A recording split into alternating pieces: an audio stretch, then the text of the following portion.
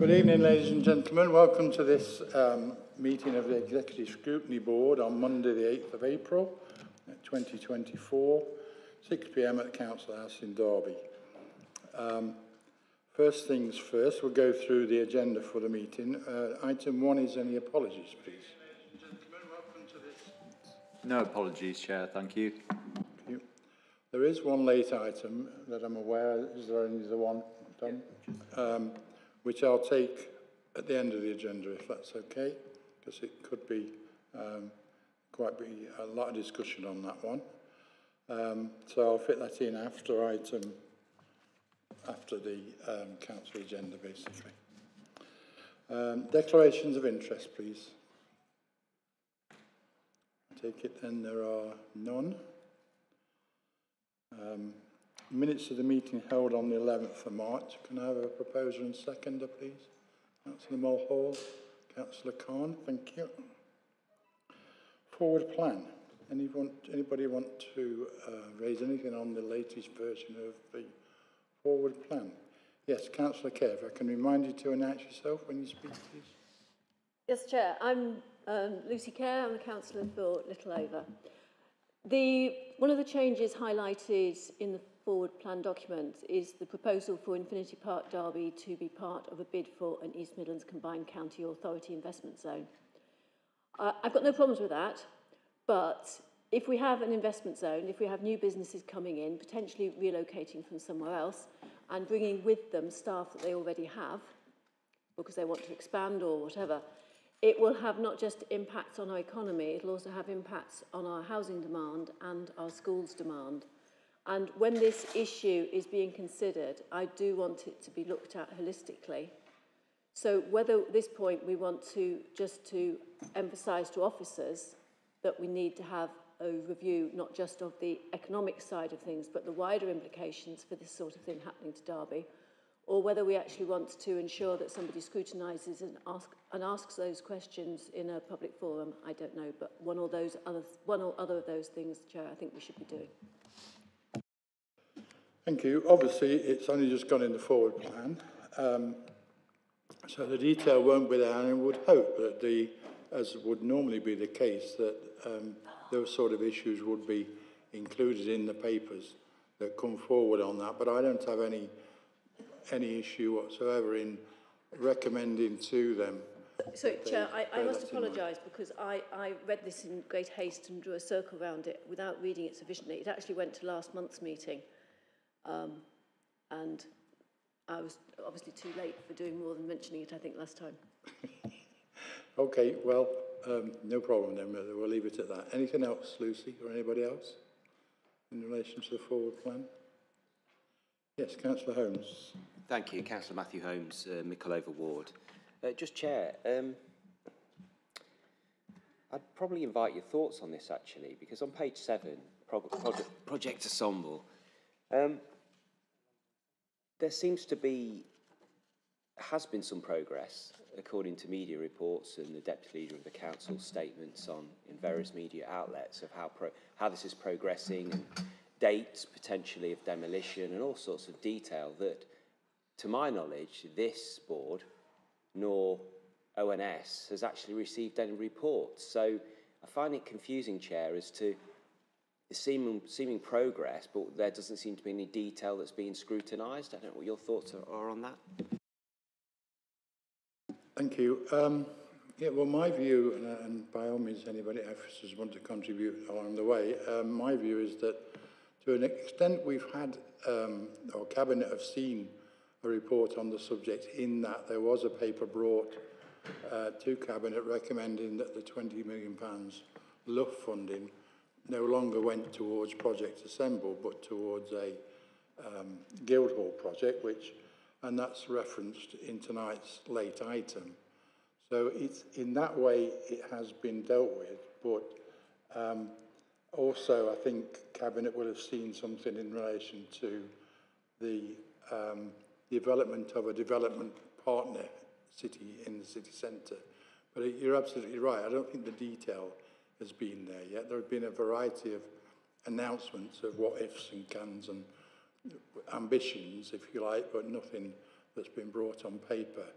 So at the same time, and I take it you're referring to references to work starting on demolition in October and such things. And that was true, Chair. I mean, as you know, I'm an advocate for clearing the site, but I was surprised to hear the Deputy Leader of the Council state with some confidence that the planning condition had been resolved and demolition would occur.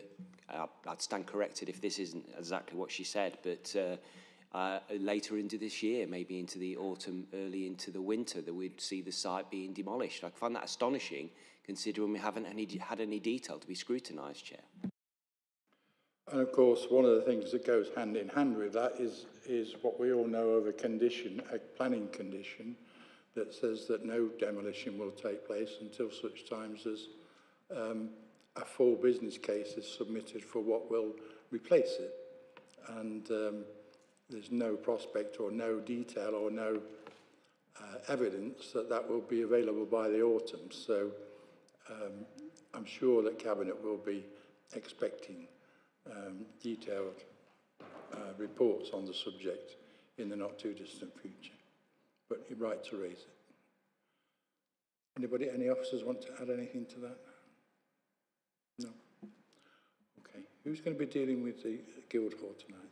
You are, thank you. Tammy, I think, wanted to say something, Chair. Sorry. Yeah, I was just going to say that the detail will be brought forward. The planning condition hasn't yet been discharged, so Cabinet will see the detail on that. And we are actually at regen scrutiny, so there will be an opportunity for officers for elected members to look at the detail. I was going to say, I would expect regen scrutiny to want to see some of that. Did you say planning condition hasn't, or it has? It hasn't, no. Well, so that's where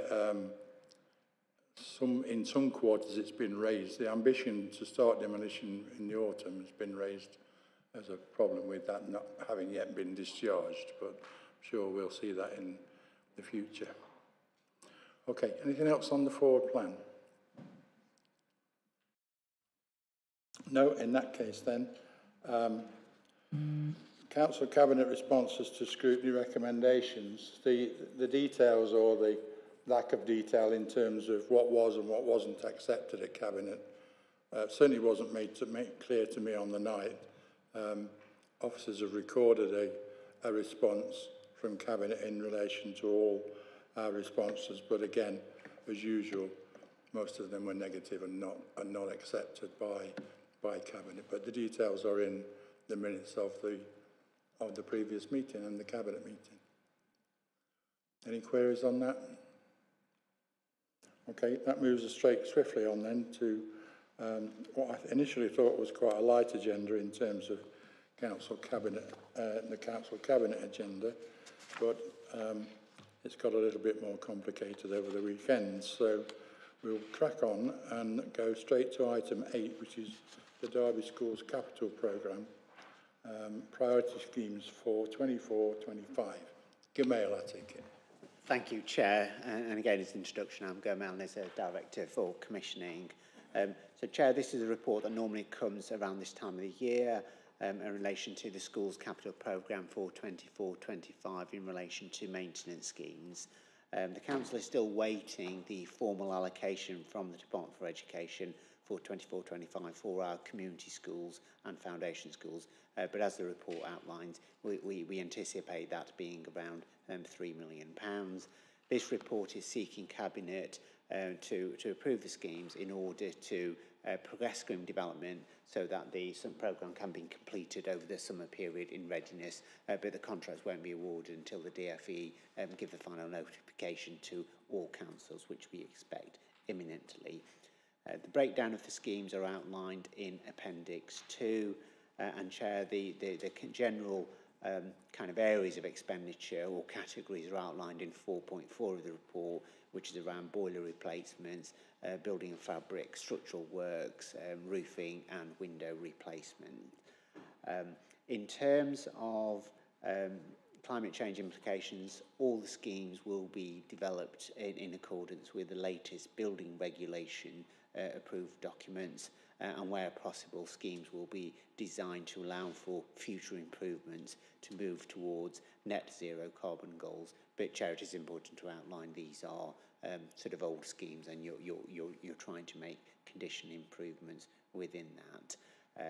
As I say, the list of proposed projects as outlined in the appendix, and the recommendations to Cabinet are to consider, and those recommendations are outlined between 2.1 and 2.5.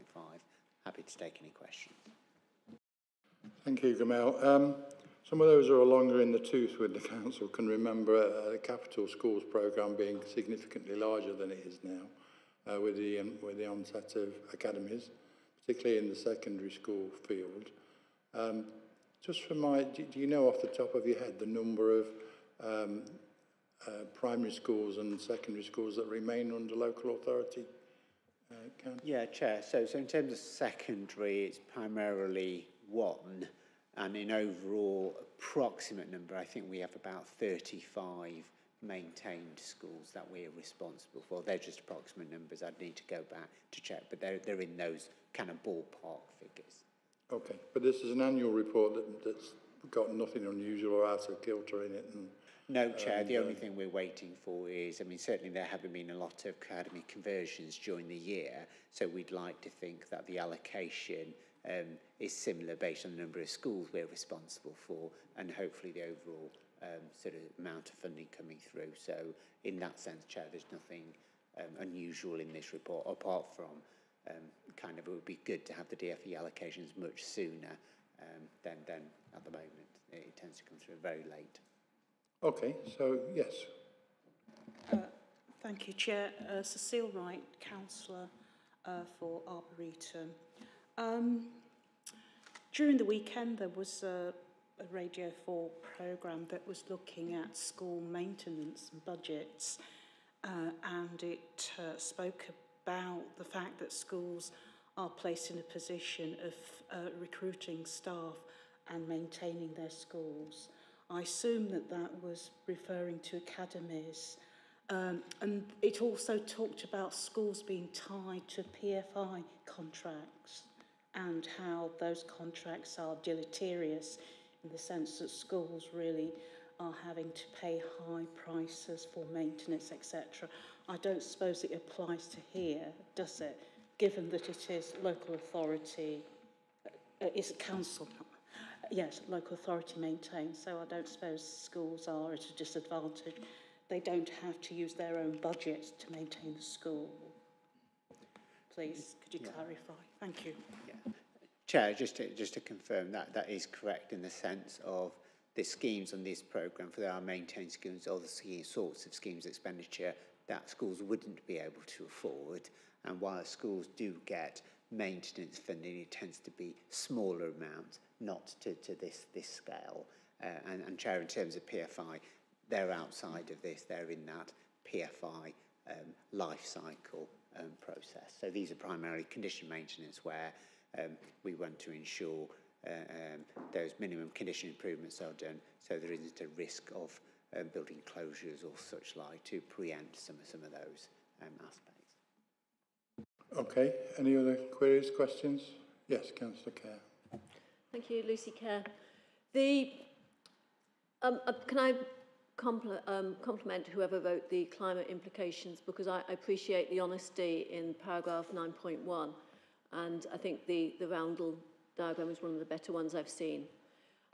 However, I also appreciate the comments about trying to do some preparatory work for the future.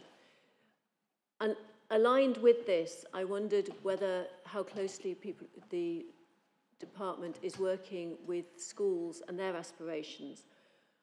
Because, for example, where we have got heating systems going in, are we building in the opportunity for solar water heating, which a school might be able to afford a single unit panel and then a second single unit panel from their own fundraising resources, which could significantly reduce their costs during a term and a half of the year.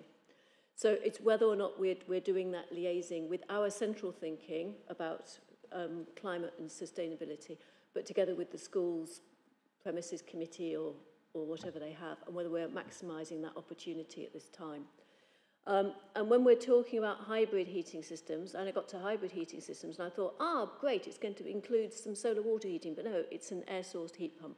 And I wondered whether we were actually looking at solar water heating as one of those combination ones. That particular quote was from the Alveston Infant and Nursery School. There's another strange anomaly here in that Murray Park School is apparently putting in double glazed units, whereas Roe Farm Primary is putting in triple glazed units. And I wondered why we have that difference. And where we've got, where we've got roof replacements, and there's a mention of a roof replacement in Rose Hill, I think, whether we are looking at putting in PV tiles rather than standard tiles, and again, whether the school might be engaged with to achieve that, or we might even be suggesting we could go and look at the Climate Change Capital Fund and do that at the same time when we're re-roofing, and whether those have been explored. But the general tenor of the report I am appreciative of. Thank you. So, Gamal, thank you. Compliments on that section of the report. You may not know the answer to the detail there. Perhaps you can get back to Councillor Kerr, or get somebody to get back to Councillor Kerr on the subject. Yes, Chair, it'd be easy to take some of those back. Some of these are technical detail, but thank you for the positive comments. And certainly, Chair, briefly, we will kind of liaise with schools around whether there's opportunity to join up, but there are pressures of the schools' budgets because, as you outlined, Chair, earlier, in terms of reductions in maintenance funding, the devolved funding that schools used to get to be able to join up is also less than it has been before. But happy to take those back as technical questions, and I'll come back to Councillor Kerr. Thank you. Anything else from anybody? Yes. Thank you, Chair. Yeah, it's, just a quick question about. Sorry, Martin. Just. Oh, sorry. Councillor Martin Rawson for Chaddiston West Ward. Just a quick question from going back to the climate change issue and the replacement of the boilers. I notice a couple of them are sort of hybrid schemes with gas and air source heat pumps. Do we have a policy of using the greenest technology that we can, which obviously would be an air source, if at all possible, and trying to sort of phase out gas? I know there'll be individual circumstances, probably at individual schools, but if that would obviously be the ideal if that was the aim that we work to. Thank you, Chair. There's no firm policy, but certainly we do aspire to do that, because sometimes, Chair, it can be difficult on dated heating systems and to try and move away from sort of gas towards air source. So there isn't a policy, and it'd be one or the other, but each scheme was looked at on an individual basis to say where are the opportunities for sustainability features to be incorporated as part of that technical design. Question, Martin? Yes. Okay. Councillor Kerr's back in. Yeah, can I pick up that point from Councillor Wilson and suggest maybe that is something we should be recommending to Cabinet, that they put together a programme or policy on how they're going to move forward in terms of combining as a climate aspiration alongside the maintenance of buildings. I think, Councillor Kerr, we do already have a condition or a section in the report's phase of anything like this to take full account of climate change issues, and to detail that or in a recommendation. You could have recommendation after recommendation. I think the detail will be there in each report and could be considered at each report. I don't know if anybody else feels any stronger. No, okay. Right, anything else? No, thank you, Gamal. I think we'll, the exec scrutiny can resolve to note the report. Okay, thank you. Moving on into item 9, Simping Golf Course, update and next steps. I think presumably it's, yes, Emily. Thank you, Chair. Emily Feenan, Director of Corporate Governance, Property and Procurement.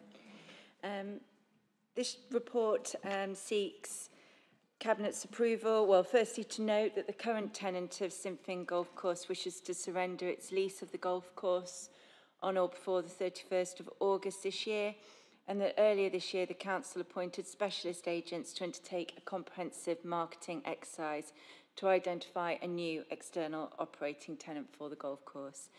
And secondly, seeks approval from Cabinet to delegate authority to myself in consultation with Section 151 officer and the Cabinet member to negotiate and enter into a new lease in respect to the golf course. Members may be aware that Sheffield City Trust is the current operator of Sinfin Golf Course. Sheffield City Trust is moving out of leisure operations and golf course operation and wishes to hand back the operation of the golf course to the council. As the golf course has been outsourced for a number of years, the council no longer has the in-house expertise or resources to operate the golf course itself and is therefore undertaken a process to identify a new operator for the course. The council appointed a specialist agent to undertake that marketing, a company called HMH Golf and Leisure, who undertook the marketing and of the course. That marketing exercise recently closed at the beginning of March. 6 bids were received by the closing date, and those bids are in the process of being evaluated.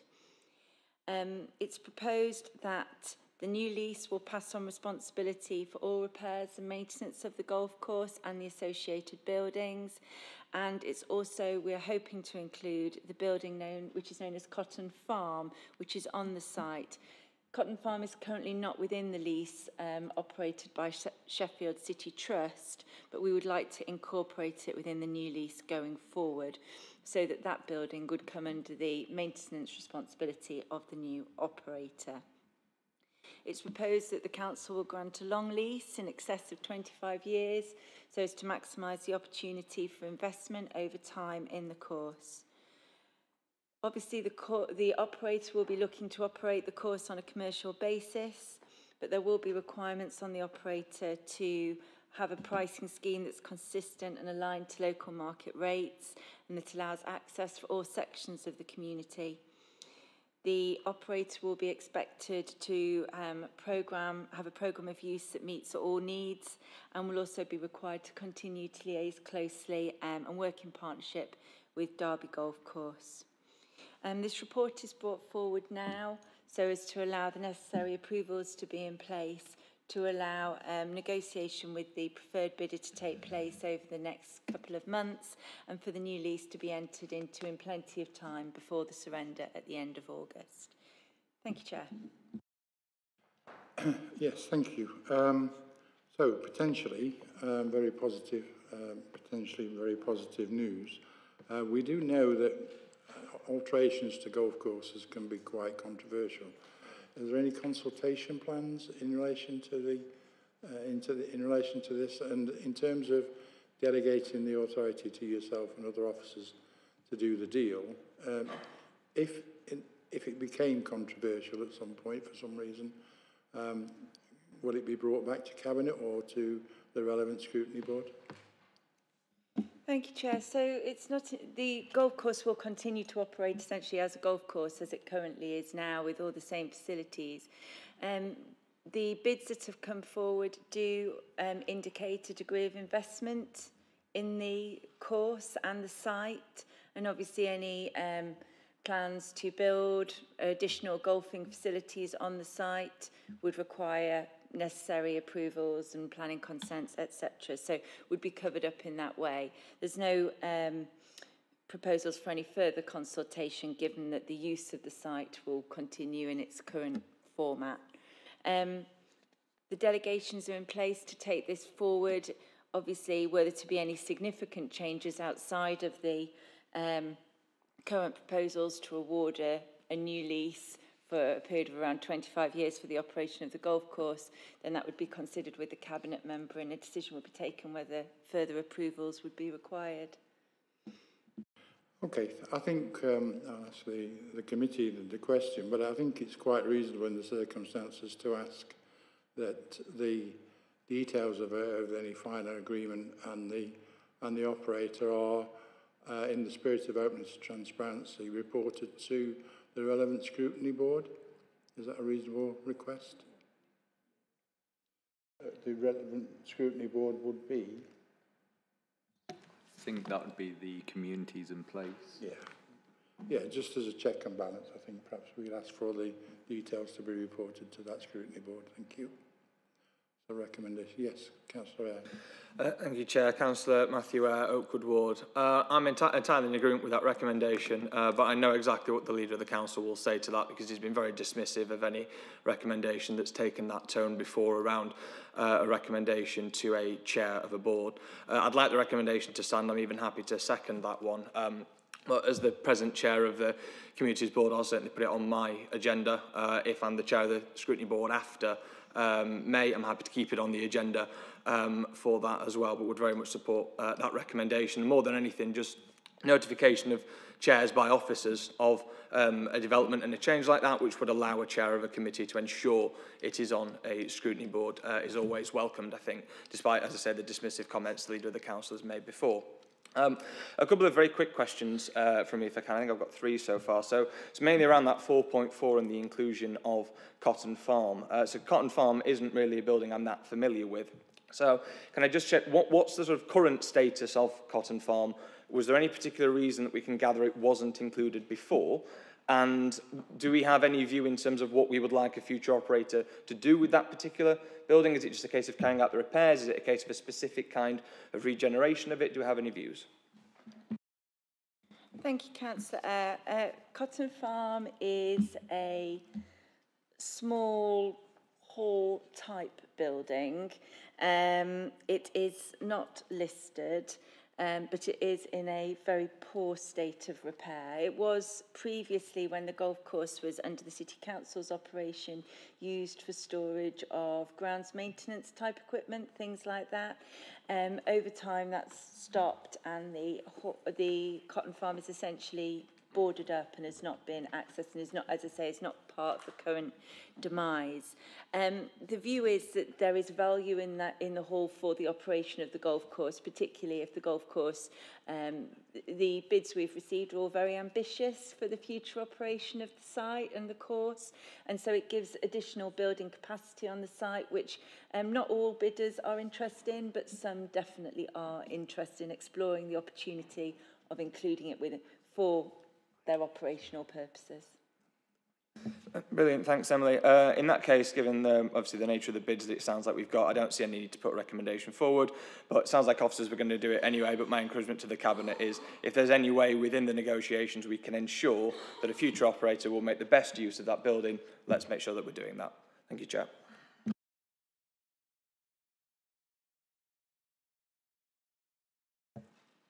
Sadly, I wanted to highlight on this one again the climate implications, which has the standard diagram, which is interesting.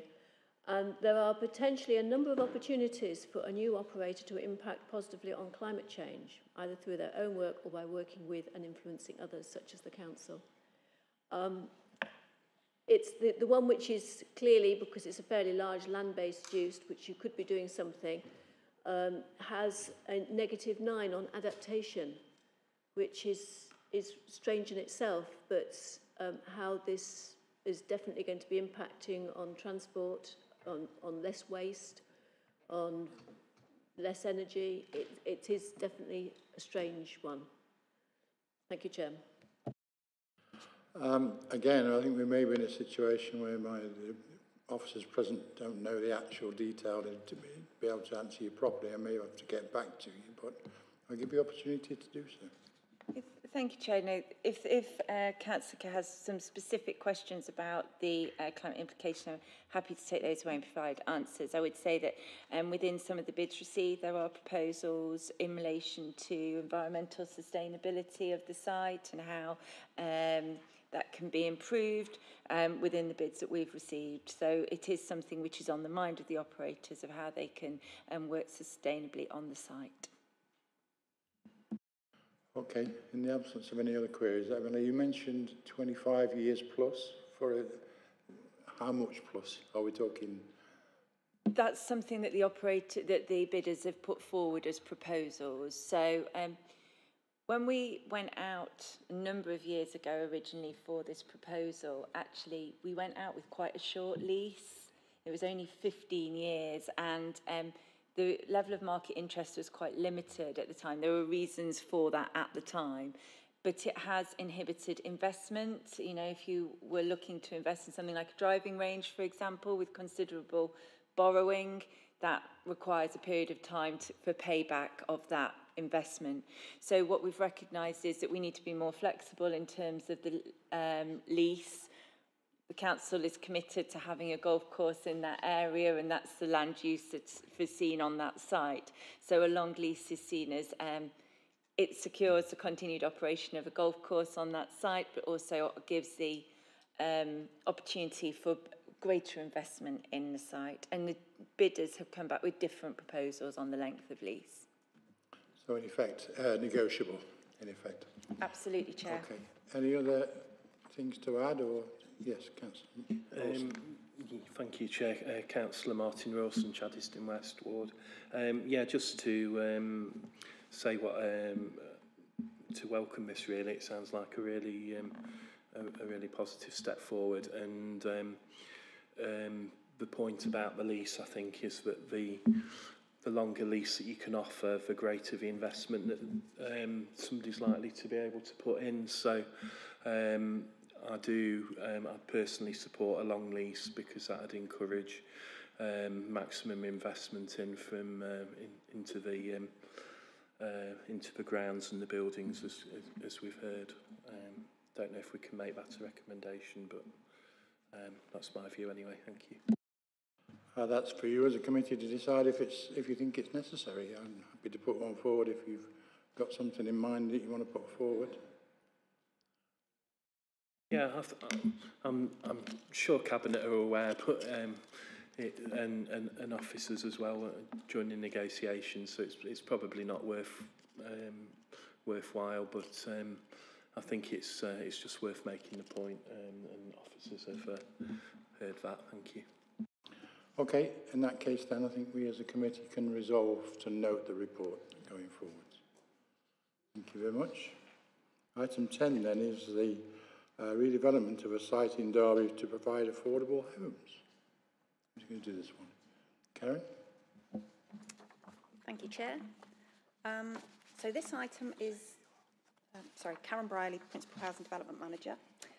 So this report seeks the approval for the addition of a new scheme to the capital programme for the purchase and subsequent redevelopment of a site within the Abbey Ward of Derby to provide accommodation which will initially be used to discharge our homelessness duties, and then subsequently for those that are eligible for affordable housing on Home Finder. To outline the actual concept, and then I'll revert back to the recommendations. At the moment, we face unprecedented pressures for social housing in Derby. We have some of the longest waiting lists that we have ever had in the city. That's for social housing and for reports coming, or people coming to us needing accommodation, temporary accommodation, and bed and breakfast accommodation. We're all aware of the poor quality life standard that people that are living in bed and breakfast accommodation face. We also have delivery of affordable housing as a council priority. We have identified a site which is currently vacant and in private ownership, which consists of a number of blocks of flats, and we feel that that site can be brought into use quite quickly to provide respite for the B&B accommodation situation. We have undertaken negotiations with the vendor, and an offer has been agreed subject to Cabinet approval for it. We have looked at the benefits to the families that would move in, and the property can be refurbished to eventually provide a total of 96 apartments. They would be a mix of 2, 3, 5 and 6 bedroom flats. This would all be family accommodation, so there would be no single persons or couples accommodation within the site.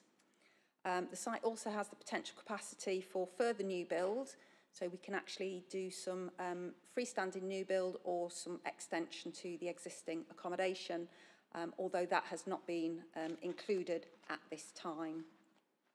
The proposal would be for the initial properties, 46 flats to be brought into use by the end of August, and then a rolling programme of refurbishment would occur across the site to provide the full 96 properties.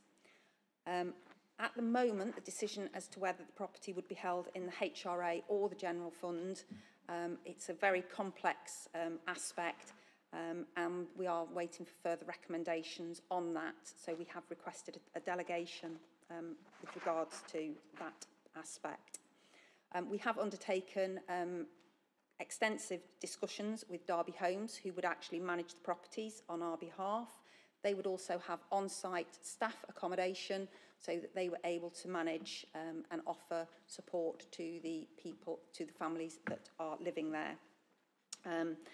We have also notified the ward councillors of the proposal. We have looked at other options to not purchase and redevelop the site, but that option is not recommended as it's generally felt that it would be brought into use almost as HMO accommodation for single people rather than family accommodation. We don't gain anything by actually partnering with one of our RP partners, and we've also explored whether there is an alternative site that we could purchase and remodel, but we've not been able to identify anything that would actually offer us the benefits that this site do.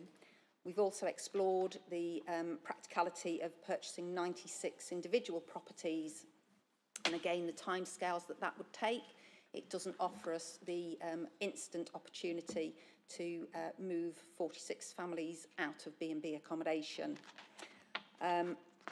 We have actually looked at the costs, and we have identified various funding streams that can be utilised to contribute towards this.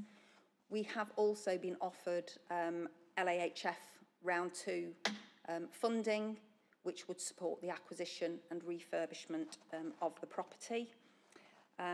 We are also looking at the use of unring-fenced right-to-buy receipts, some additional wraparound support funding, some unallocated Section 106 receipts, and a capital receipt from the sale of an adjoined property to the site. We are proposing that the scheme is added to the capital programme, and that, like I say, we would come back with regards to which fund it is held in. The report does outline the timescales of the DULUC LAHF funding. There are principal financial risks to the project. Again, they are outlined in the report. There are, again, legal implications, but we will appoint an external design team. We are looking at Derby Homes bringing the property into use initially. We will undertake further discussions with them, and either they will do the full refurbishment works or we can appoint an external contractor through one of our compliant frameworks. Because this is an existing property and we would actually be improving and upgrading the property, it does actually come out reasonably well, we feel, on the climate implications, because we don't have the carbon implications of a new build property. This would also provide further affordable homes for the residents of Derby. So our recommendations are to agree to the principle of the purchasing and the redevelopment of the site as detailed in the confidential version of the report, to approve the addition to the capital programme of the scheme for the purchase and the redevelopment. We ask for a delegation to the Strategic Director of Place in consultation with the Section 151 officer and the Cabinet Member for Housing, Property and Regulatory Services to determine whether the property should be held and funded by the HRA or the General Fund. There is also a delegation requested for authority to the Director of Finance following consultation again with the Strategic Director of Communities and the Cabinet Member to agree the final funding streams to be used to deliver the scheme, a delegation to the Strategic Director of Place in consultation with the Section 151 and Cabinet Member to agree the terms to allow the Council to enter into all the contracts and agreements necessary to deliver the project within the approved budget. A delegation to the Director of Finance and Section 151 officer following consultation with the Cabinet Member to enter into the LAHF funding agreement subject to acceptable grant conditions, and for the property to be incorporated within the housing stock and managed and maintained by Derby Homes, and to recommend approval at full council to approve the additional unsupported corporate borrowing for the purchase and refurbishment of the site. Thank you, Karen. Again, on the face of it, a relatively positive proposal, particularly when you bear in mind 96 properties available to house people who are either homeless or in serious need, albeit on a potentially temporary basis, can only be a big benefit to the housing situation in the city. Councillor Bolton, you wanted to come in? Thank you, Chair. Yes, Sarah Bolton, Councillor for Blaegreaves Ward. I think this is a no-brainer, really, thinking of the situation we face. And if you look at 4.4, with the applicants we have registered for our social housing through the Home Finder scheme and the amount of applicants we have there, as well as people who are at the moment in bed and breakfast. And I find that obviously appalling in this day and age that we should have children living in highly inappropriate bed and breakfasts for such accommodation and the effect that has on the families and children themselves. I understand from the officer the risks attached to this, but clearly we have got dreadful issues of housing inappropriately throughout the city. So I think this scheme, whilst obviously it won't eradicate the whole situation, but will go a long way in helping families and children who are inadequately housed at the moment. My question is, excuse me, when these properties do become available, would it be possible if we could house the families with children in appropriate buildings first? Because having children in bed and breakfast, excuse me, is just not appropriate in my view. And I clearly understand that this will be managed and run by Derby Homes. But I was wondering how Derby Homes would decide who goes where. And I would ask that this committee think about very carefully, and hence me raising it now, that the families with children should perhaps be looked at a priority basis so that those children have better life starts than they are at the present time. Thank you. I suspect the officers are able to give that reassurance. There will be a plan as to the allocation of these properties, I take it, Karen? Yeah, as in 4.4, we have got 170 families in bed and breakfast accommodation or other overnight accommodation. So this accommodation would actually target 46 families initially, and then it would all be aimed at families. So yeah, it would all be families with children. Do you therefore, Councillor Bolton, want to put in a recommendation from this board that in terms of allocation priorities, families with children are given first priority? Yes, I think that would be a sensible option if it's supported, Chair. Councillor Mulhall? Yeah, no, I was just going to say that I think there is... Councillor Mulhall, Oakwood Ward. I think this is probably the first time we will have political consensus on this scrutiny committee, which is a pleasant surprise. But no, I was just going to say that I fully support what Councillor Bolton's just suggested, so I'm happy to second her recommendation. Okay, I think we can do that then. Councillor Kerr. Thank you.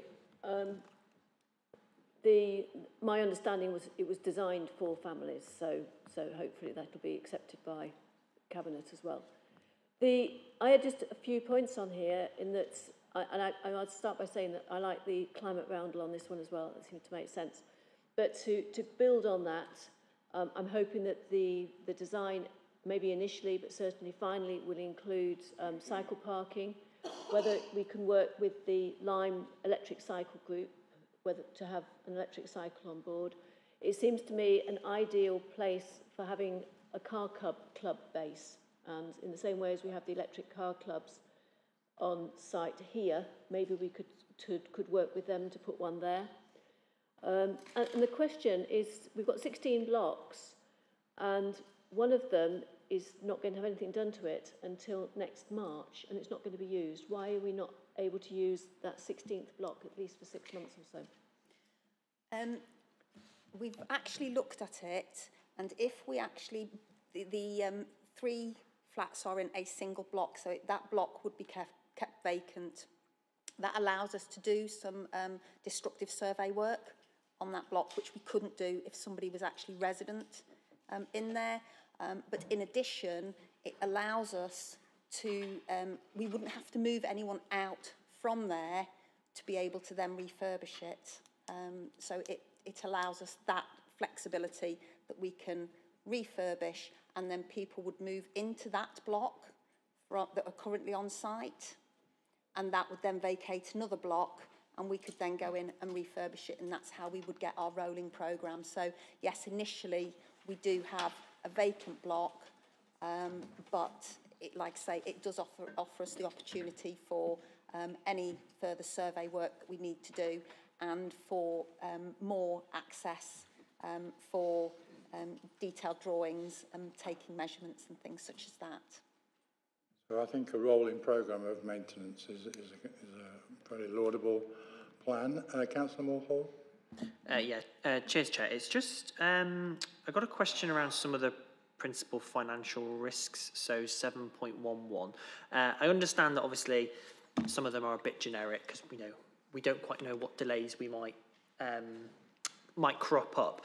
But I've got a question around the second from the bottom one. So we'll start at PMO Gateway 3. So I'm a project manager and I'm just not 100% sure what risk will start at PMO Gate 3. Could you just elaborate as to what that means, please? Thank you. So the council has a PMO gateway process. Normally a project would go in at Gateway 1, which is an initial concept, and then it would go through at Gateway 2, which would be the outline business case. We are going in at Gateway 3 on a full business case. So it's just if PMO pick up any aspects of it, it's really highlighting to councillors that we have not actually gone through the PMO Gateway 1 and 2. Okay, can I ask, has the issue of planning permission been resolved, or not planning permission been resolved yet? I have actually been in touch with the planners, and the sui generis current use, we would be able to bring the property into use under that sui generis, and we could then still apply for a planning change of use to C3, which is a domestic dwelling. So we would do that, but yes, we can bring it into use under sui generis, and the planners are supportive of a change to C3. But even a change to C3 could prove controversial locally in terms of its change of use. Yes, it could, but it would hopefully give local residents more assurance that it is actually going to be used as family accommodation rather than the current sui generis, which would allow for a variety of unknown and unidentified uses. Okay. So the other issue that's raised for me, and you and I have been in discussion in the last few days about this query, is really we all know the urgency and the need for housing for homeless families, etc., and I've already commented that this will go a good way towards easing that situation. But it did raise for me the question, which I didn't know the answer to, and thank you for giving me the answer, is how there's extreme pressure on the home finder situation in terms of people applying and for years and being on the list for years, and increasingly for me there's a reports of council-owned properties becoming vacant and then not hitting the home finder situation in terms of, I get examples in Spondins, that people become aware that a council house has been vacated, so they look for it on home finder and it never appears. So my question to you was, under what circumstances does it not hit the home finder scenario, and how many are, in recent past, how many are there that have been dealt with other than going on to home finder? I've got a note of the numbers. Do you want me to repeat them, or have you got them handy? So your answer was effectively, in the recent period, there were 501 houses became available. There were a total of 124 that didn't go on to home finder. But there are a number of reasons for that, possible reasons for that. One could be they're allocated because of general needs, or priority needs, or even corporate needs, and the allocations have been made to, in particularly, to 67 families in temporary accommodation, which is good, 17 care leavers, and 40 others. It's just the total amount, the total percentage is about 20%, is it? Or just under 20%. So I don't know what committee's thoughts on that are, if that's an acceptable level of, do we need to understand as local councillors how it is that some of these properties aren't hitting the market councillor care? I find this situation really difficult, as I know most people do, because we have so many people in desperate need of housing, and we have so few properties coming up and available for them. If they go on to Home Finder, it can give people the perception that there are more properties that they could be bidding for, but the people who are most in need are those families in bed and breakfast, those families in temporary accommodation, who are going to be the ones who win, if you like, win that property that goes on Home Finder. So it gives a perception of more properties being available, but actually no greater chance of being able to bid successfully for one. So I personally think that if we're actually meeting the needs of those who are greatest in need, but still having some that are going through to Home Finder, we are balancing the desperate need with the need for choice as well. I guess the confusion for me comes whereby absolutely those in the most need to be allocated, and Derby Homes have the unenviable task of deciding that.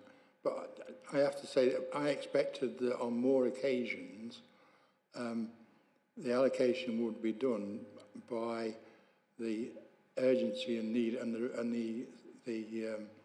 the most priority needs of the people on Home Finder, if you know what I mean. So if there's a family in temporary accommodation with 2 children effectively homeless, I would expect them to be at the top of the ladder of Home Finder, but it would still show on Home Finder who it's allocated to.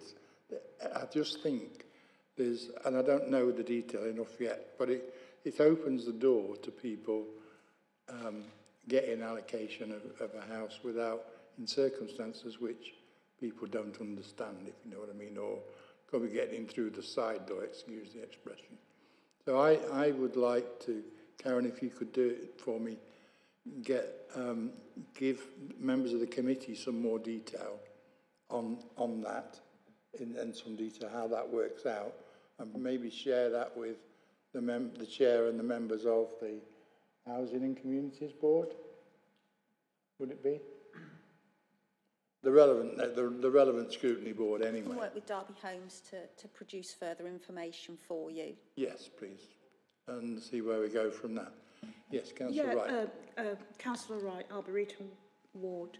To extend what you've just said, perhaps we need to have more details as to how priorities are constructed, formulated, and how allocation are then made accordingly.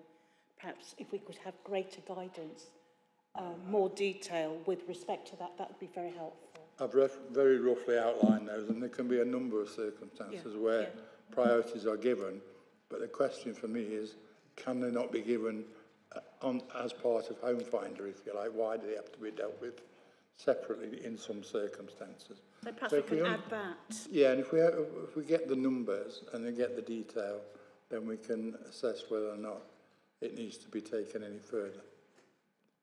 Okay. Yes, Councillor Holmes. Just quickly, Chair. I think I totally agree with what you said. I think summing it up in my mind is more transparency. It doesn't mean necessarily the system is incorrect or anything else. It just, transparency builds confidence, and obviously we'll explain to councillors exactly what the process is. We'll understand it, and in your case, when you do get queries about it, you'll have far more confidence in actually relaying that back to ward residents as to what the process actually is. And we'll offer that transparency to them as well to understand it. So I think it absolutely will be a very positive thing to do. Just to expand on the scenario is, you know, Mrs. Smith comes to me and says, I know that this house on Cambridge Street became available. It never hit Home Finder because I looked for it. But I know that Mrs. Jones from down the road and her two family have been allocated that house. How does that happen?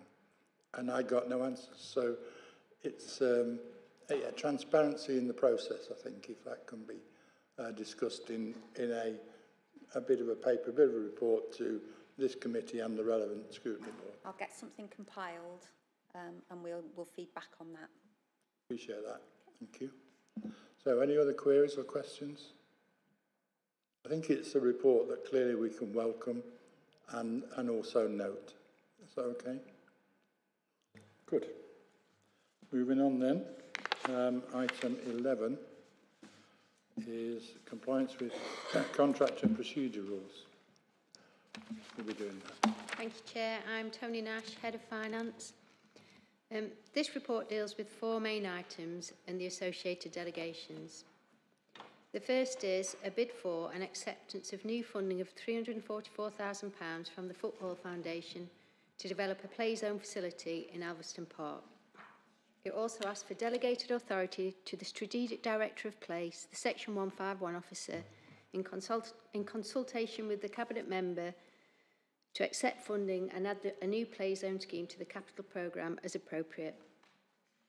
The total project cost is £534,000 and this will be funded through a grant contribution, the grant contribution outlined, and £190,000 of match funding contained within the Parks capital programme. This facility will be designed in partnership with local communities to ensure that the final design and surface works for football and other sports and activities are identified in that area. The premise of a play zone is that they are financially sustainable facilities, allowing for income to be generated through a pay-and-play system.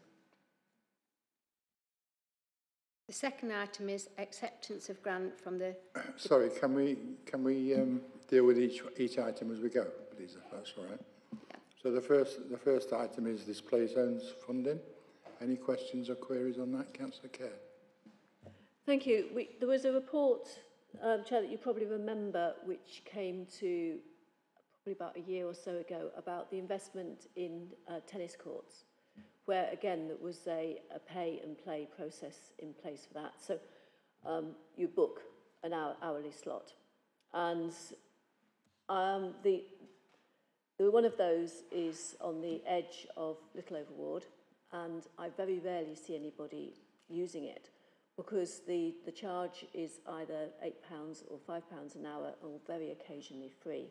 This week, for example, a couple of the free slots, I think three of the free slots have been taken, but nothing else had been booked, despite the weather beginning to get better and it being a school holiday. So my concern about this is that we price the facility at a level which actually means it's used. So yes, we're seeking to make sufficient income from it to maintain it, but can we keep the pricing mechanism under review so that we are actually getting people booking it and making use of it and it doesn't become a white elephant? Absolutely agree with your concern, but actually my understanding of the play zones system is that there's a large element of community involvement in the running of the facility. For example, there's one already gone in at Normanton Park. I think it's Sporting Communities.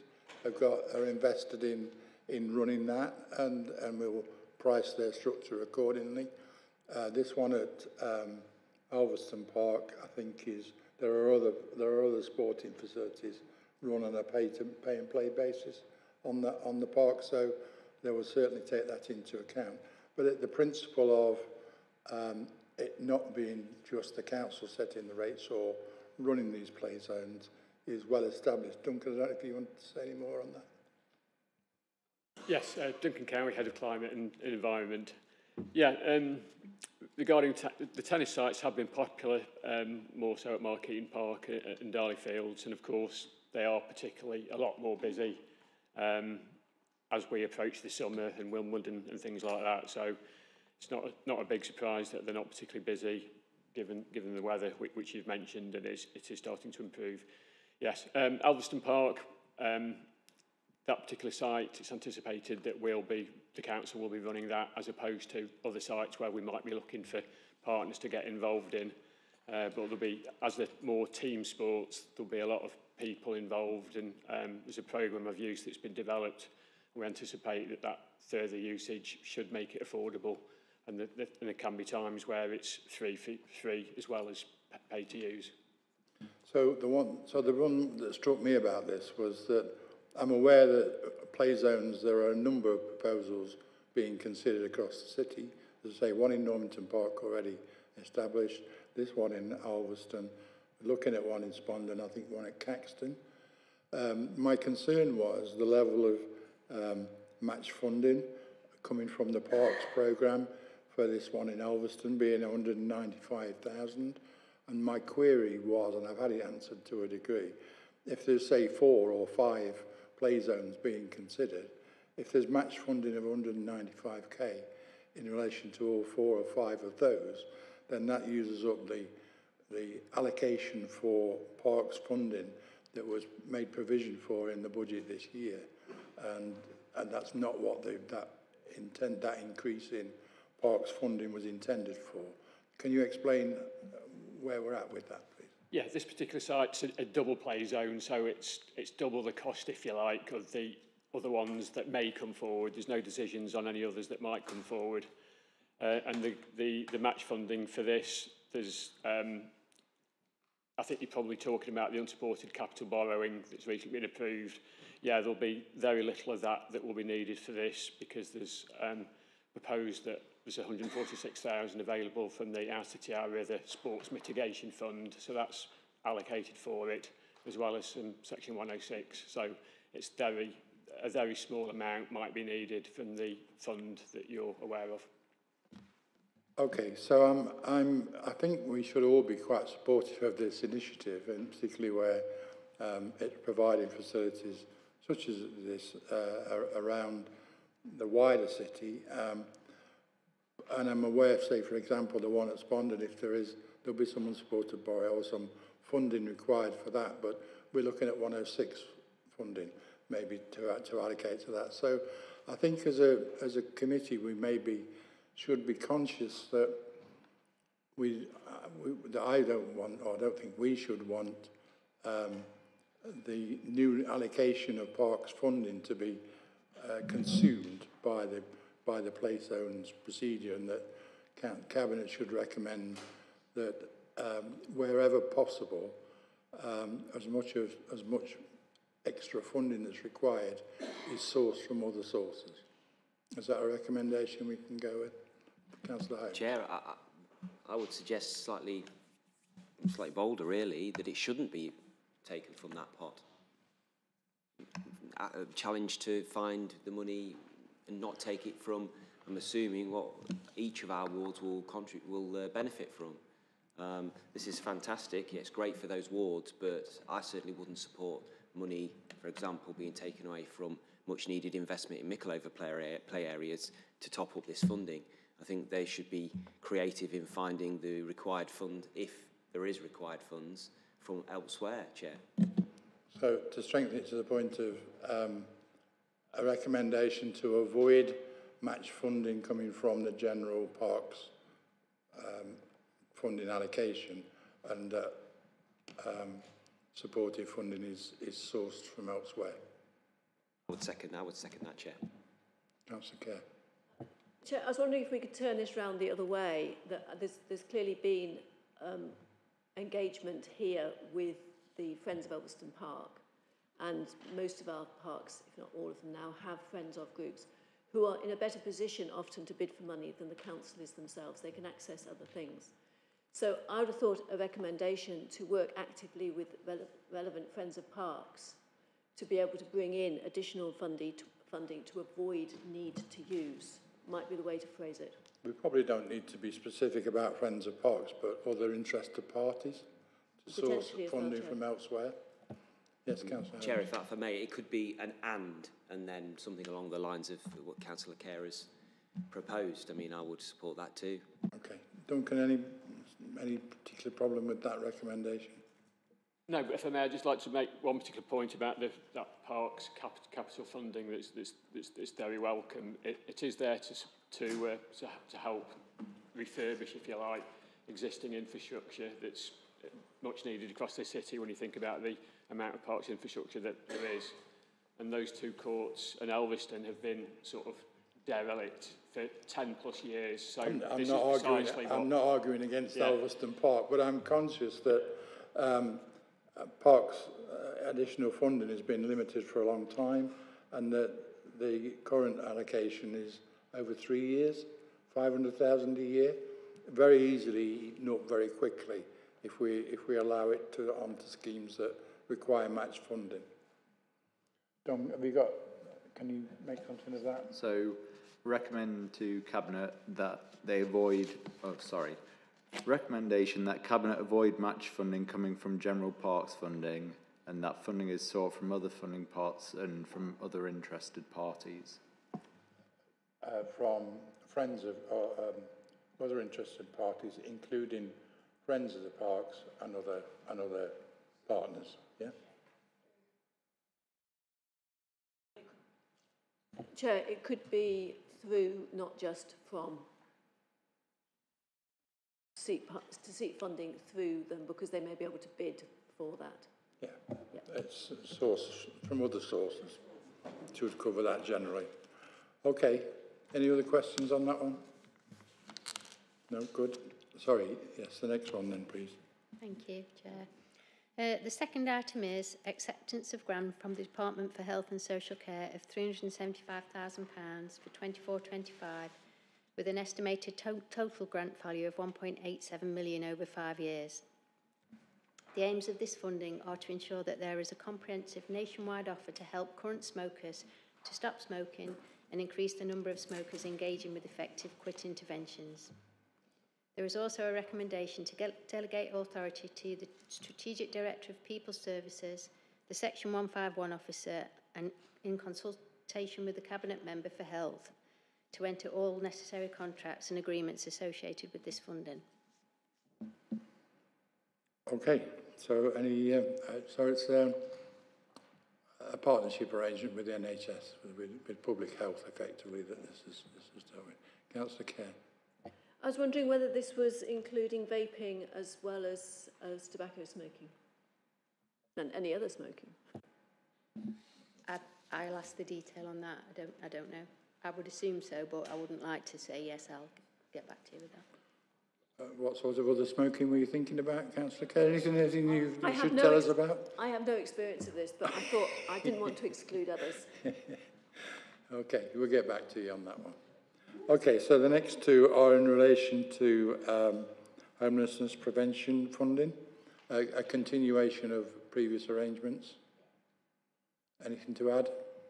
There is an initial ring-fence revenue grant of 1.11 million, but it's been topped up to take account of UK pressures, so there's a further £312,000 as a top-up to this funding. A problem we're all aware of, and we should be supportive of any central government funding that helps towards dealing with it. Councillor Holmes. Councillor Holmes, Micklove Ward, keep forgetting to do that, Chair, I do apologise. Just to clarify then, the government have increased the funding and they've topped that up? Right, okay, because I wasn't quite sure where the top-ups come from. It's definitely government that's added the money on, right? Yeah, okay. there's 1.1 initially, and then they've weighted it and given us another £312,000 more. Thank you. Yeah. Councillor Rawson, then Councillor Khan. Thank you, Chair. Yeah, I just wanted to ask about whether there are any sort of ties or conditions imposed on the funding, and how flexible we can be in terms of using this funding to meet the needs of homelessness locally. So the funding is given for specific uses, ending rough sleeping by increasing activity to prevent single homelessness, reduce the number of families in temporary accommodation, and reduce the use of bed and breakfast. But other than that, as long as it meets the grant conditions, that's what it should be used for. And that's currently dealt with by Derby Homes and Partners in relation to the outreach and stuff that they're doing, yeah? Yes, Councillor Khan first and then Councillor Kerr. Yeah, Councillor Jangir Khan, Normanton Ward. Just want to ask a question on Housing Support Fund. My understanding is it was very successful. We're coming to that one next, if that's all right. That's the last one, isn't it? Okay. We'll come to that, and I'll bring you in first on that one, Councillor Kerr, on the prevention of homelessness. Thank you, Lucy Kerr, Little Overward. The homelessness is something which exercises a lot of people in the city. I was being asked at the weekend, for example, about how they could give a donation to actually support the work that the local authority is already doing in this area. So clearly publicity that there is money, additional money coming in, is something that people will be pleased to hear about. But there does also leave that question about people who believe that homelessness is something that they wish to contribute towards combating. Where can they put their funds? So I'll take advice on that, but I'm sure anybody that needs to can talk to Derby Homes and the team that are dealing with it. Is that your recommendation? I don't know for that specific issue how we could do that, but I'll pull something together. I'll have a look at that and pull something together. It would be through Derby Homes, but I mean, if it came to us, we could passport it. Councillor Eyre. Thank you, Chair. I just advise everyone, I think the council is still a very big part of this. Look at the diverted giving scheme, which we did a lot of publicity on when I was the cabinet member before in our previous administration. I believe that's something that's been carried on into this new administration. It's certainly something I'd advise everybody looking at. And Tony, if that's something that you're looking at, that's the route I'd advise to go down. Okay, so I think we can welcome those two in relation to homelessness prevention. The final one is acceptance of and the crucial word for me here is the final 2024 Household Support Fund. Yes, Chair, thank you. So it's acceptance of the final allocation of the Household Support Fund of 2.225 million. On the 6th of March, in the Spring Budget, the Chancellor announced a 6-month extension to the HFS to run from the 1st of April 24 to the 30th of September 24. The DWP confirmed the extended HFS together with the details of the grant award for each local authority. The Household Support Fund is primarily there to allocate support to those most in need, which we all know, with cost of energy for heating, lighting and cooking, food, water and other essential living needs. In accordance with the scheme guidance, the DWP has advised local authorities to have the arrangements in place pretty quickly.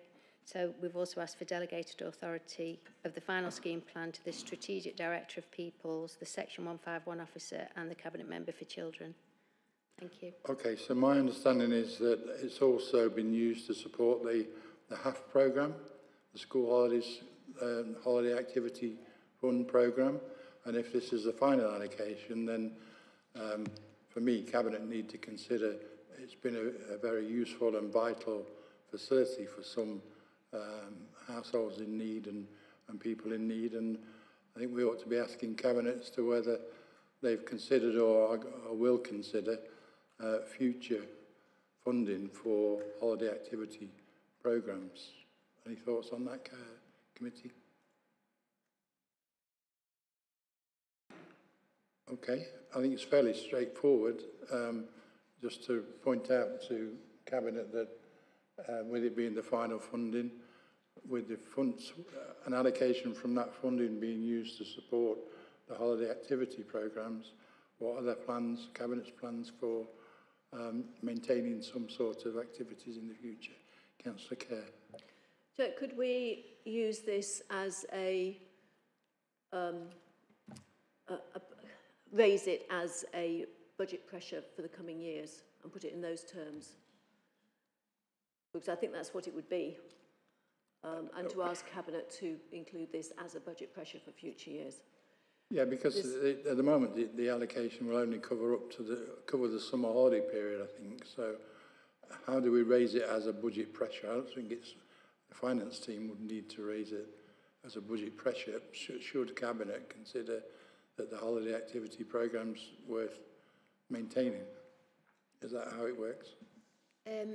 If you wanted to do it in year, it would, we wouldn't raise it through the MTFP because it would be in year. So you'd have to raise it before then for it to be considered, if you see what I mean. Because it would be setting a new budget for next year, so you'd miss this year. So I think, Lucy, it's down that if we make the recommendation, it's down to Cabinet to decide how they're going to deal with it, whether or not they think it's a programme that they will be supported in the future, and if so, how are they going to do it? Are they going to put it in as a budget pressure? Okay, Councillor Khan, sorry, you wanted to come in on this. Thank you, Chair. I just wanted to ask the date, but the officer just told me that it's going to finish in September, but I'm just going to elaborate on that this housing support fund has been very successful within the community and some of the areas with the energy prices and cost of living going up and all that, and I think this something like some support like this should continue in supporting the vulnerable families and the residents in the city. So you'd support the recommendation to look to continue to fund holiday activity programmes, yeah? Have you got that, Tom? Yeah. You can make something of that one. Okay. Any other questions, queries? Yes, Councillor Kerr.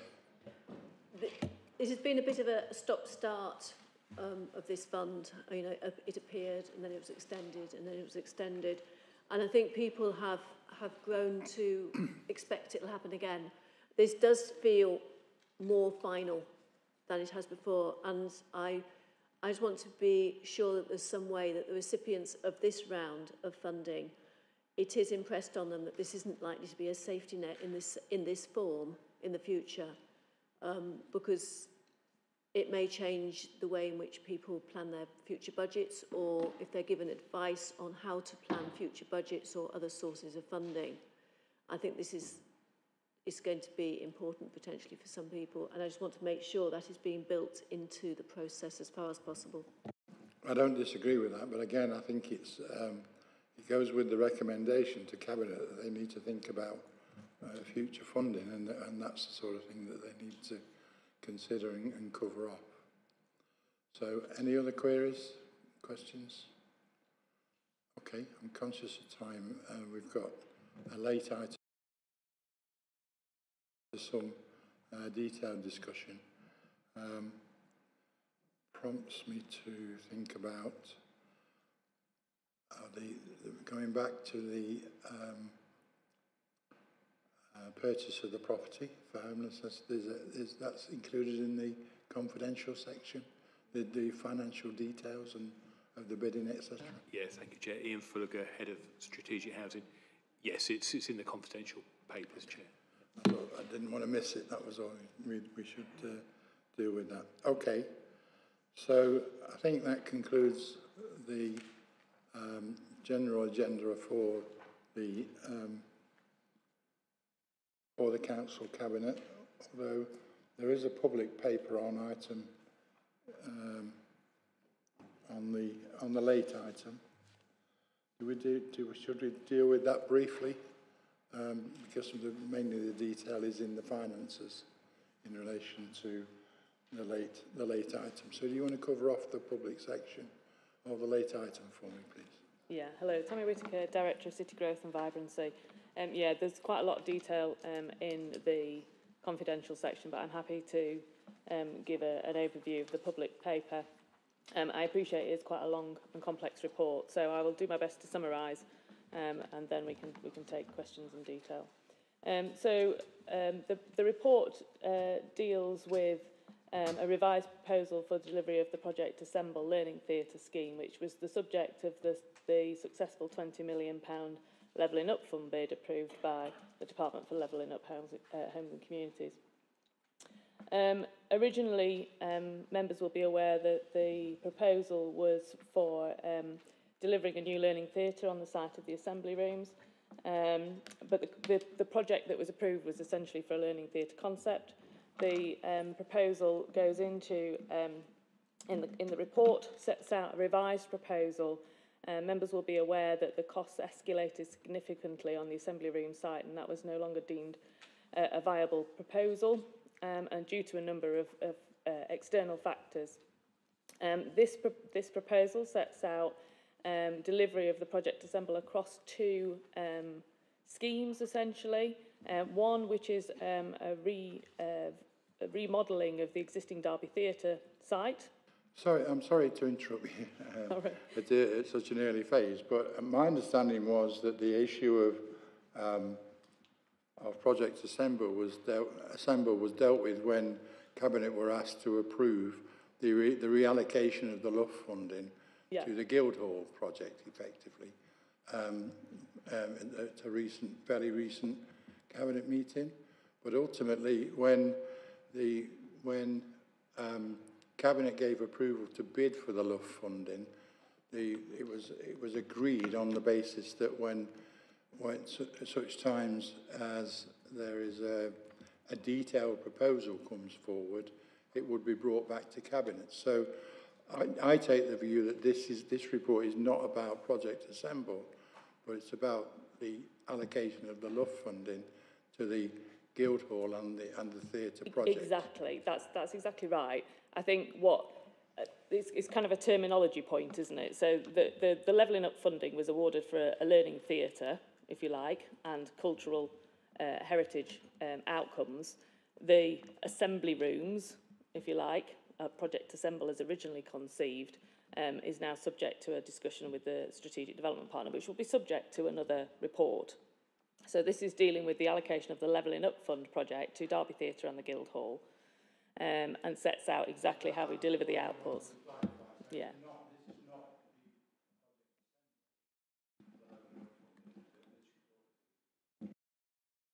Yeah, that's correct, but the Levelling Up Fund has outcomes attached to it, and it was awarded for specific outcomes around the delivery of a learning theatre concept and associated outcomes.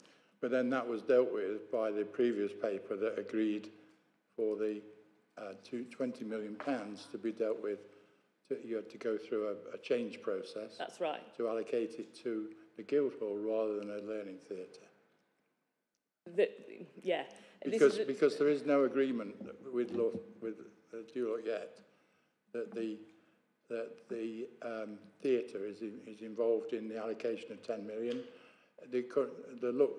The department currently have agreed to £20 million being allocated to the Guildhall programme, and there's another variation in the proposal to include the theatre.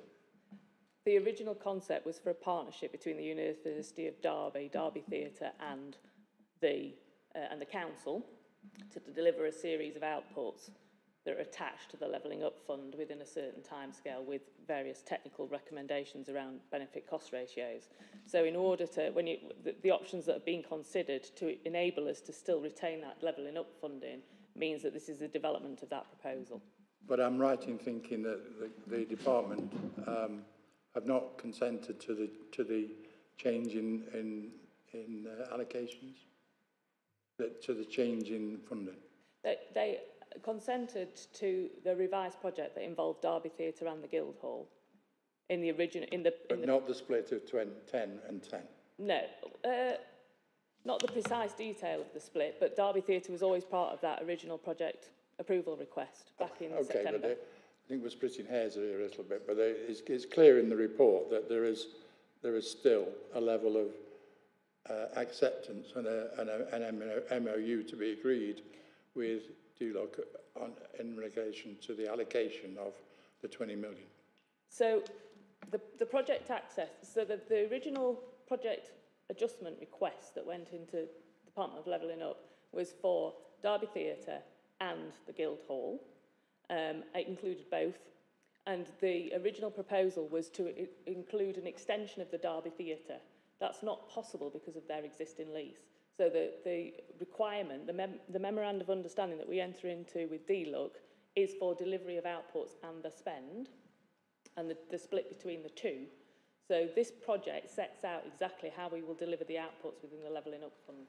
But the difference is that the council will be the agency in responsibility for the Guildhall, whereas it's undecided yet whether it'll be the theatre or the university that will be the responsible body for the £10 million that's going towards the theatre. The council is the accountable body for the Levelling Up Fund, so it's responsible for the 20 million. The delivery of the Derby Theatre element will be through the University of Derby and Derby Theatre, of which they're the same group of companies.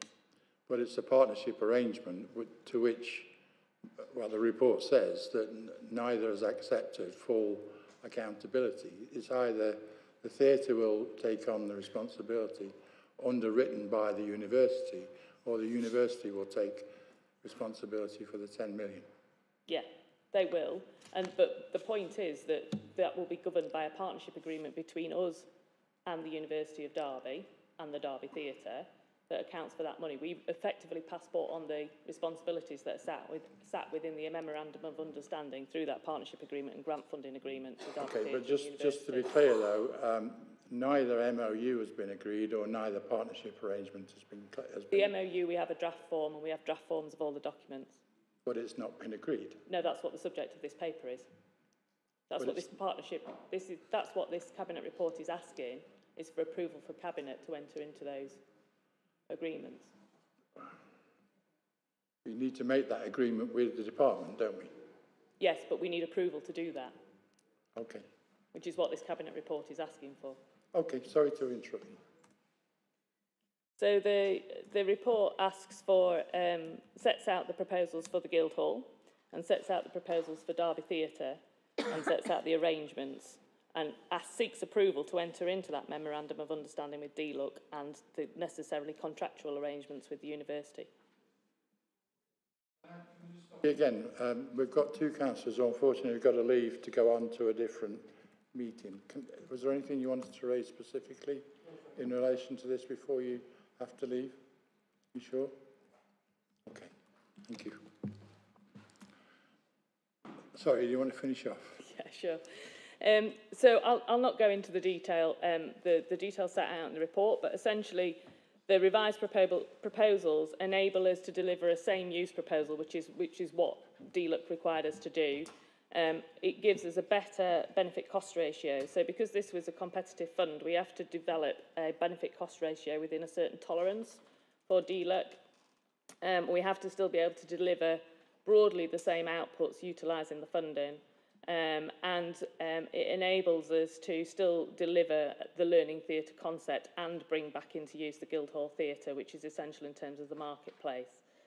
There are a series of recommendations that are set out in the report, essentially, that goes into more details in the confidential annex, but it enables, it's seeking approval to grant £10 million for the Derby Theatre scheme, and to delegate authority to the Strategic Director of Place to enter into the necessary contractual arrangements, including the partnership agreement, to approve the signing of the MOU with DLUC, to approve the addition of the Guildhall Theatre refurbishment scheme to the capital programme, to approve the removal of the £700,000 Project Assemble Learning Theatre Scheme capital project, and to delegate authority to the Strategic Director of Place to explore options for operating the Guildhall to optimise the financial operating position.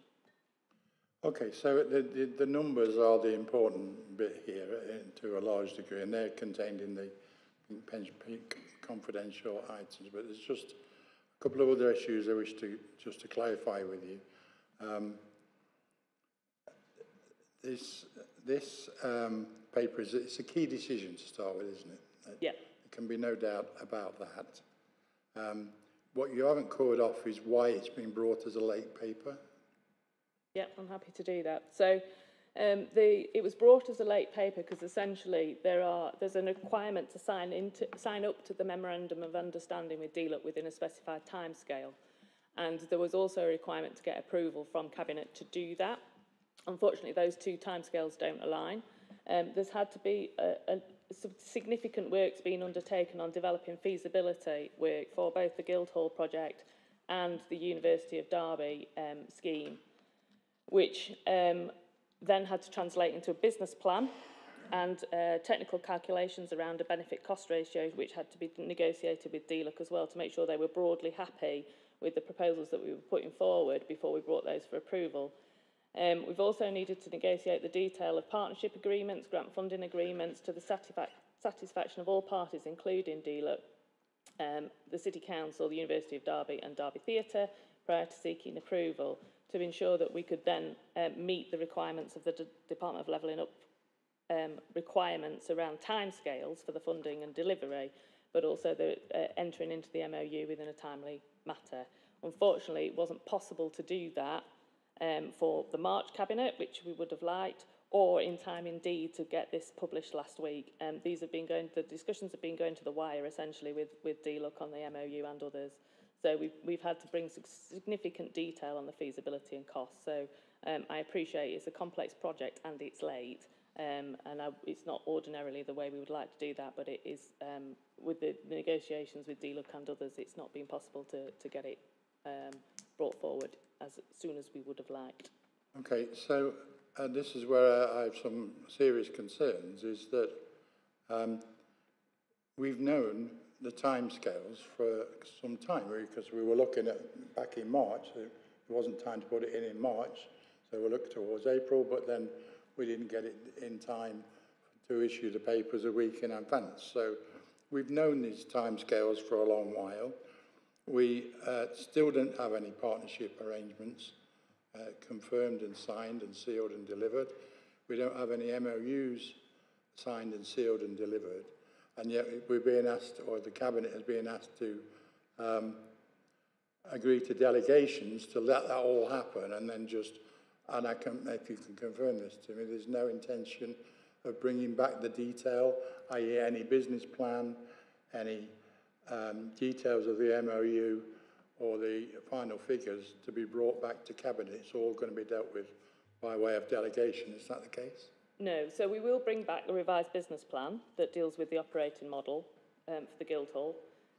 Sorry, I keep interfering. There isn't a business plan at the moment, is there? There is a business plan, yes. Can you point me to where it is in the paper? It's not in the paper. There is a business plan that's been prepared by Amion that deals with the capital funding, and I can certainly provide that if that's required. So why would Cabinet accept that if there's no paper? Amion should show that business plan, and unfortunately there's a suggestion, or I'm suggesting, that the business plan doesn't stack up because the capital costs are not fully known, because in the course of development, we're only at Reba stage 1, capital costs could increase exponentially, and the report actually admits that they've no idea what the revenue implications of this report are. We do have outline implications for the revenue costs. We've got a business plan, a draft business plan that's being worked through. We've got costs at an outline stage. And those revenue costs are shown where? They're not in this report, but we do have outline revenue costs. But you'll see in the report it recommends that further work is done on the business plan. Well, yeah, there needs to be work because there isn't one. I think is the issue. If I'm honest, I'm sorry. I'm not trying to give you a hard time, but I'm trying to give the paper proper scrutiny, because it's got, well, it's not that perforated. There's more holes in it than sliced bread. I just kind of finish off a line with this at the moment, and I'll bring you in when because we're going to look at it in even more detail and look at the confidential stuff, because the issue around what's needed at the Guildhall is not a new one, and costs were worked out previously, and we'll go into those at some point. But Right, yes, go on, let's have time to think a little bit. Councillor Eyre first, then Councillor Moorhouse. Thank you, Chair. Councillor Oakwood Ward, I don't get this now. How, I mean, I look round this board and I think we're all very capable councillors and we're all very capable scrutiny members. But how can we properly scrutinise a paper when there's a business plan, but it's a draft business plan and it's still being worked on, but we can't see it and it's not in the report, and there are revenue figures, but they're not in the report and we can't see them? I think we're all good councillors, but I can't read minds, and we need that information before we can properly scrutinise this. And more importantly, I think Cabinet need that information before they can properly make a decision on this. So either Cabinet have got it and we haven't, which wouldn't be acceptable, and I don't think that's the case, or no one's got it, and how can a proper decision be made in that nature? I just don't think that's acceptable. Councillor Ayres nicked most of my question, so I will ask directly. So the business case for this, will Cabinet see that business case before they make a decision on whether or not to give this the green light with the MOM, whatever it's called? Because if they, I don't see how we can ask them to make a decision without fully knowing what the business case is, if that makes sense. Like all this funding that will go to this project, but we don't know what the business case will be. Well, I have to say, my reading of the recommendations and the supporting evidence is that the plan is to delegate that to the Cabinet member and officers when all those things are known. And that's my understanding, that's not how the council normally operates. Councillor Holmes, and then I've got another query I need to raise with you. Thank you, Chair. Councillor Holmes, Micklova Ward. So, okay, it isn't making sense, but further details have come forward to answer what I was going to ask before the officer sort of talked about the business case, because I've been looking at the revenue implications, and like you, I'm thinking, well, I've never known a project like this not to have revenue implications, and I just couldn't believe that there was no detail here, even in the confidential. We've got to be careful what we say here, but what's in the confidential doesn't answer me that question either, and yet we're being told that there is that detail. So I'm not naive enough to think that every single nuance, every single detail, some of it highly confidential in terms of business arrangements in these kind of contractual negotiations and these deals, is going to be played out in public or even in this board, whether it be pink papers or in the normal agenda. But we've got to have that kind of detail to have confidence. We have, and certainly the Cabinet have. And it just seems very strange not to have that kind of basic financial detail, because it clearly exists, even if it's not fully formed yet. So I just don't understand how we could even consider this as a viable plan unless we have that. You see, and I agree, and actually the report talks about the future revenue costs having to be subject to further consideration under future MTFPs. Well, that seemed to me to accept that there will be a revenue cost. And when you think about it, when you look at what's proposed at the Guildhall, in the very sketchy detail of what's proposed, it's the consultants are suggesting business as normal. Don't change it, it's what it is. We don't need to reinvent it, do it. And what happens when it was in existence in the past? There was a considerable revenue cost to operate in the Guildhall. It never paid for itself, and that in these proposals is likely to be the situation going forward. And that's before we start to look at the costs of the prudential borrowing that's being suggested. So we'll move on to that in a little while. But I need to just clarify a couple of things procedurally. We've clarified that it is a key decision.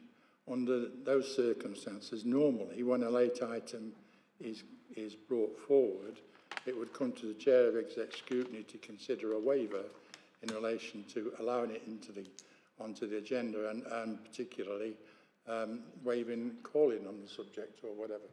Can I take some advice on why that's not been the case on this occasion?